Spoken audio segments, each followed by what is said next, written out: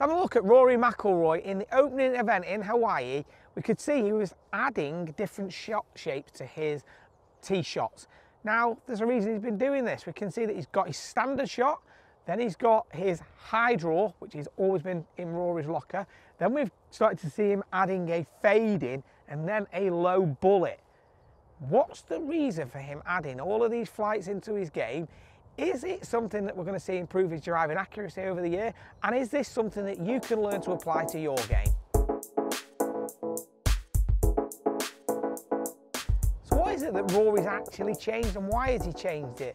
I've got a really interesting article that I was sent. So have a little look at this. This was, it said, question was, what do you call it your low driver? Where does that come from or come about, and how long did it take you to implement it into your arsenal of drives? So Rory said that he'd been able to play it for a while but hadn't been able to hit it or be able to be comfortable doing it in competition. He said, I think it was just he had a different setting on last year's driver, which is when he was playing the M3, M4, and he was able to experiment around with that, and he was able to hit that lower tee shot with this, but he couldn't necessarily get all of the shots in. So this is where I think that the custom fit, for anyone who's going to get custom fit, take a lot out of this article here. It's not all about being fit to your bombed out best drive. It's having the ability to change what that ball flight's going to look like.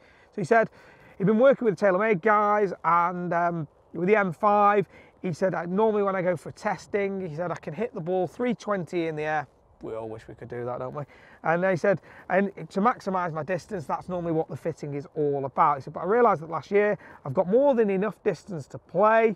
And one of his goals for this year was to increase his driving accuracy, as he wanted to get it up into the 60% range. So he hasn't been anywhere near the 60s for the last couple of years. So being able to change this is going to be huge to him, to get him hitting more fairways, which will therefore make a massive difference to probably his scoring. We all associate with what was it, long, high bomb drivers. What we saw though is that he was hitting a couple of fades and some really low ones. So he's saying that when he started to hit these shots, which was having a driver with more spin so that he could launch it lower and it would hold its line on that trajectory. That's interesting, isn't it? You know, because we all talk about low spin. He's talking about something that's spinning higher but keeping it lower. So obviously, if you've got something that's really low spin and you launch it low, it's never going to get in the air. If it's got a bit more spin in the driver but you've got the ability to hit it low, it's going to hold its line, because less spin generally means that we see more shape on the ball. Okay, which is why a lot of guys really like to launch it very high with low spin, because if you launch it high and it's got no spin, it's the launch angle is going to help that ball to stay in the air, providing you've got enough club head speed, that is. So for me, that was the key. He said that what he's been able to do is get this so that he's able to hit the driver a lot lower, and they've now had a club built for him that's going to allow him to hit these different trajectories. So what are those different trajectories going to be all about? So having a look at the three flights, first one we're going to have a look at is that high draw off the tee. So tee the ball up just a little higher. What we're going to do, get the ball further forwards in the stance, angle the upper body to the right a little bit so I hit it more on the up, okay? What else I like to do is just pull my right shoulder back a little bit more, which guarantees I'm going to get that inside angle of approach into the ball. What you guys might want to look at is, if you struggle with where that club face is going to be moving, remember you want that club face to be close to your path. If you're out to win very, very slightly but you want to hit a draw, you've got to make sure that the club face is close, at least gets the ball moving right to left in the air. My pattern's a draw, but I can hit a fade. All I'm going to do is change that in a minute. But if you hit out to win, what you've got to make sure is the club face is close to that path. That is the most important thing. So having a look at this, moving this one out, start this one down the right side of the fairway, over here, picking out that start line, a bit more angled with the upper body to the right, and then stay behind it to really hit up for that high draw.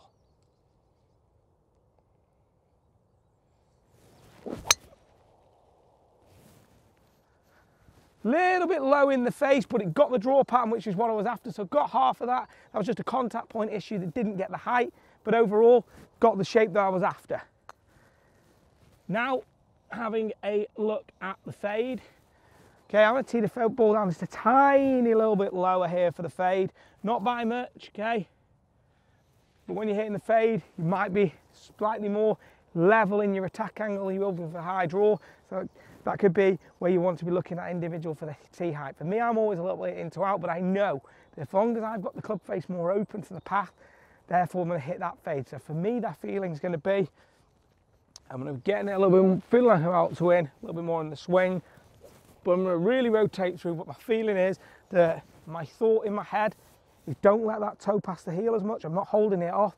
I still have it with speed, but just making sure that club face is a little bit open so that ball can drop a little bit to the right in flight. So look at that start line here, up that left side of the fairway. Body aimed left. And I'm going to really just try and remain tall to get myself in that cut, keep that face open to the path.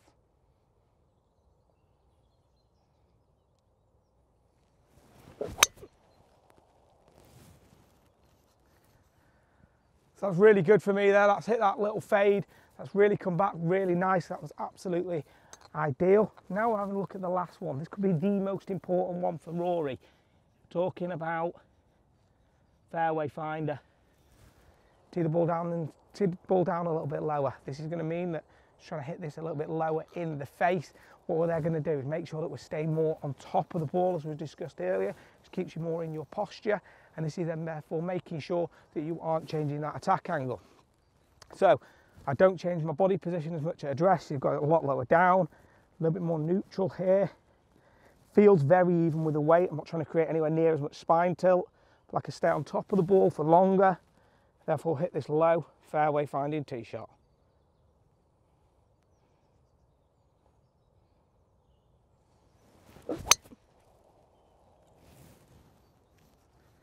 That was a perfect low one, squeezed out right there. That's what I would use for a lot for myself. Talked about earlier in the video, but it's seeing, can you experiment to get the 3 different flights? Remember, a lot of this is going to be done at address with weight distribution and ball position, and all these things are going to be relative to how you swing the club. Find your way of moving the ball about, experiment with those variables and see if you can alter the trajectory levels to the degree that someone like a Rory McIlroy can.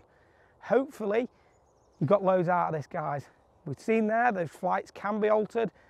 It's great to be able to do it because if you're on certain golf courses, you are going to need to move the ball sometimes. Have a go at it. If you've really enjoyed this video, comment below. Let me know what you think. If you haven't subscribed to the channel, please do so. As always, thanks for watching and talk with you again very soon.